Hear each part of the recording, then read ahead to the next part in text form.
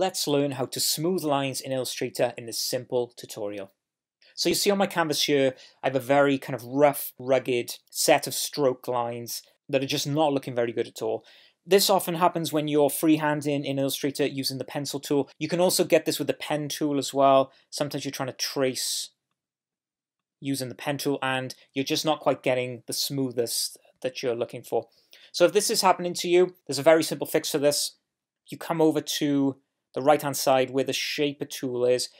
Underneath the pencil tool you'll find something called the smooth tool. Let's select that. Now the beauty of the smooth tool, if I use the direct selection and select this here, come in with the smooth tool, the beauty of this is now all I need to do is simply click and drag, and you'll see this starts then to smooth out my lines accordingly. So they're looking much smoother and then looking much better.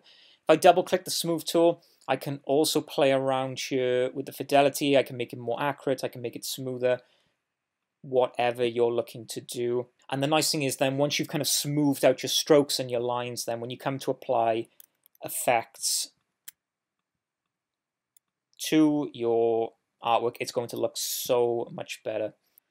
Sometimes you'll find as well, you might have some jagged edges in there. So if I just zoom in to this little bit here, now you see this is pretty jagged, and if I come in with the smooth tool, I can definitely smooth it, but it does take a little longer. You have to kind of keep going over and over. So a little bit of a fix for this. It's not a total fix. It still takes a lot of work, but what you can do is you can come in with the pen tool and add more anchor points to this path and just try to get that to help the smooth kind of move along a little better. As you can see it's moving a little more.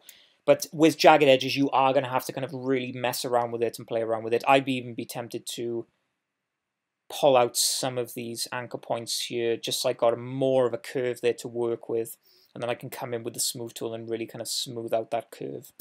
So there you have it. That's the smooth tool in Illustrator. It's a really handy tool to use and get to know, particularly if you're using the pen tool, the pencil tool, the brush tool, anything where you're freehanding or you're trying to do technical drawing. It can sometimes be very difficult to get that real smooth curve that you're looking for. The smooth tool can be your friend here, can kind of help you achieve much better results. Hope you liked this tutorial. I really hope you found it helpful. If you did, please subscribe to the channel and turn on notifications. Please like the video and just let me know in the comments what you thought of the tutorial and any other future tutorials you would like to see me do with the Adobe software. Until next time, keep on designing, and I will see you for the next tutorial.